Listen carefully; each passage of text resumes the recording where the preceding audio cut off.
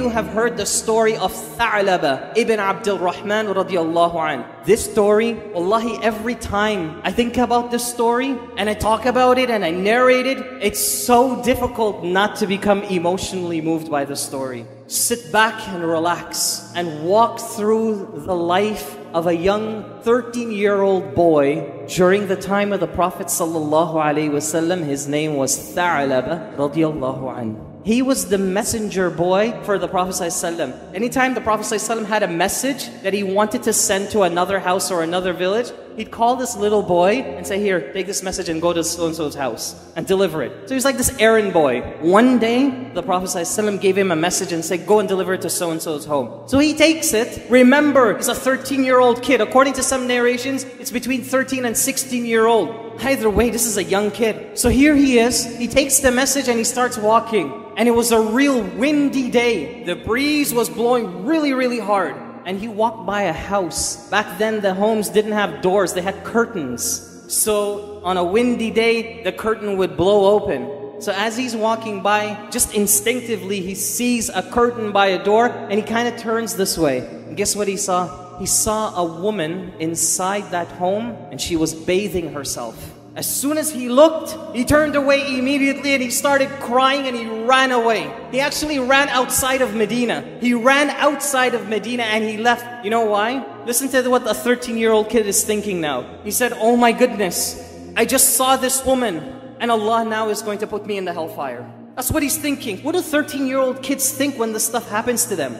So he's thinking, my God, Allah is going to probably send down a verse against me, so I'm going to run away. I don't want to confront the Prophet ﷺ about this. He runs away. Nobody hears from him again. Eventually, when the Prophet ﷺ is leading the companions in prayer, after a couple days, he notices Tha'laba isn't around anymore. And he says, where's Tha'laba? Where is he? I haven't seen him. Imagine, this is the leader of the ummah. He's concerned about one child. All the companions and all of their problems and issues, he's concerned about this one kid. Where is he? What is the well-being of this child? So everybody's saying, we don't know, Ya Rasulullah. We haven't seen him in a while. The Prophet ﷺ says to Umar and Salman al-Farisi, he says, both of you, go out and find him. Go and look for him. Umar and this other companion, they go out and they start searching for Tha'laba and they go outside of the city of Medina. They come across a shepherd. He has his sheep and his animals and they come across him and they stop at him sort of like a service station. They want to refuel, so they want to get some milk and so on. This shepherd asks Umar, what are you guys doing here?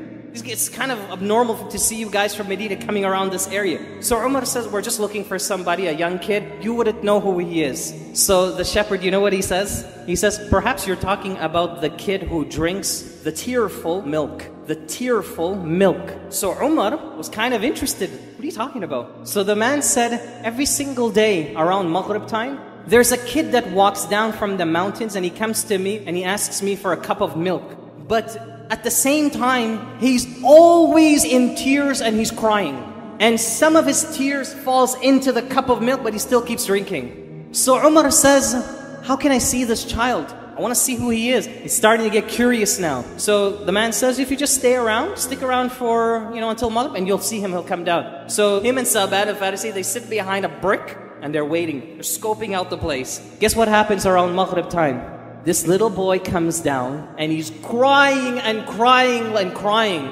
And guess who it is? It's Tha'laba. Tha'laba comes and he gets this milk from the shepherd. Before he's about to drink it, Umar is watching all of this. Before he's about to drink it, he drops it to the floor. He's getting crippled. He can't come to grips with the fact of what he saw. Remember, this is a companion that didn't look on purpose. It was by accident. He didn't just did it intentionally. It was just accident. He instinctively looked to his side and he saw something, and in a split second he turned away. Look what he's gone and done. And he couldn't hold this cup of milk. Umar came out and confronted him. Tha'laba looks at Umar and says, no, no, no, no, no. What are you guys doing here? Umar radiallahu anhu said, Tha'laba, we came to get you because the Prophet ﷺ would like to see you. Tha'laba says, no, no, no, no, no. Did an ayah come down against me? Did the Prophet ﷺ say I'm going to the hellfire? Umar says, I don't know, but you're going to have to come. Tha'laba is a little boy. Umar is mashallah, tabarakallah, okay? So Tha'laba says, I'm not going anywhere. So Umar says, He doesn't really say, who do you think you're talking to? But with that attitude, he says, oh, no, you're going back to Medina. He picks up Tha'laba and he carries him back to Medina. When they get to Medina, they take Tha'laba to his house and they leave him there. They go to the Prophet ﷺ and they said, Ya Rasulullah, we found him, he's in his house. The Prophet ﷺ, you know what he does? He gets up right away and he walks to Tha'laba's house and he opens the curtain and he sees Tha'laba sitting there and he's crying. Tha'laba looks at the Prophet ﷺ and says, no, Ya Rasulullah, I can't confront you. I don't deserve to look at you. Listen to the Prophet ﷺ, Rahmatul lil Alameen, the mercy to all mankind. Listen how he starts speaking. He says, oh Tha'laba, it's okay, calm down. And he's saying, no, Ya Rasulullah, did an ayah come down against me? Am I going to the hellfire? And he says to them, Tha'laba, no, you're not. There's no verse against you. Come here. Look at his style of how he's going to comfort this child. This is not even his kid. It's just a citizen amongst the Sahabas. He says, come here. And he says to Tha'laba, put your head on my leg. Lie down and put your head on my leg. Listen to what Tha'laba says. Ya Rasulullah, this head is filled with so much sin and corruption, it doesn't deserve to lie down on the thigh of the Prophet of Allah sallallahu alaihi wasallam. This is a 13-year-old kid, okay? Prophet says, it's okay, just come. Tha'laba comes quietly and he lays down on the Prophet ﷺ. It's like a father-son moment now. And Prophet ﷺ puts his hand on Tha'laba and says, Tha'laba, what do you want? What's going to make you feel better? And Tha'laba is crying and he says, Ya Rasulullah, I just want to know that Allah has forgiven me for what I did. And Prophet ﷺ says to Tha'laba, Allah has forgiven you, don't worry. Guess what happened to Tha'laba? His whole body started shivering. The Prophet ﷺ is looking at him and said, Tha'laba, tell me, what's happening to you? And he says, Ya Rasulullah, I feel as though there are ants walking through my bones. And the Prophet ﷺ says, oh Tha'laba, say the Shahada, because death is coming to you right now. Imagine this kid, what happened to him, where he went and where he is at this moment. He's dying on the lap of the Prophet ﷺ. And he starts shaking. And before you know it, after a few moments later, Tha'laba dies. He went from a kid that seen something that he thought was the end of the world for him. He started to repent and felt bad and felt horrible about himself. He came back and here he is. He dies on the lap of the Prophet of Allah sallallahu alaihi wasallam. The Prophet sallallahu picks him up, shrouds him, prays the janazah over him. On the day of the funeral, they saw the Prophet sallallahu alaihi wasallam walking on his toes. He's kind of tiptoeing and he's walking. Umar radiallahu anhu, he saw the Prophet ﷺ do this and he said, Ya Rasulullah, you're walking on the tip of your toes, but we the people, we've given you so much space to walk. Why are you doing that? Because he was doing it in such a manner as though it was very crowded.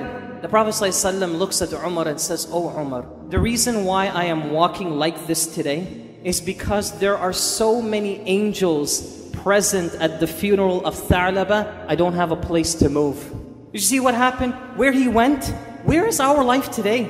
When we see something haram, when you just you turn on the news or something and you look at the screen. A lot of the kids have Facebook today. What are kids doing today? Look at your role model. Look at this 13-year-old Tha'laba radiallahu anhu, what he does. All because by accident he saw something haram. Assalamu alaikum. Islamic Motivation Deen Zone and Deen Zone Bangla is our official channel. Visit our description box and pin command to buy some Islamic products. Thank you. Assalamu alaikum. Islamic Motivation Deen Zone and Deen Zone Bangla is our official channel. Visit our description box and pin command to buy some Islamic products. Thank you. Assalamu alaikum. Islamic Motivation Deen Zone and Deen Zone Bangla is our official channel. Visit our description box and pin command to buy some Islamic products. Thank you. Assalamu alaikum. Islamic Motivation Deen Zone and Deen Zone Bangla is our official channel. Visit our description box and pin command to buy some Islamic products. Thank you.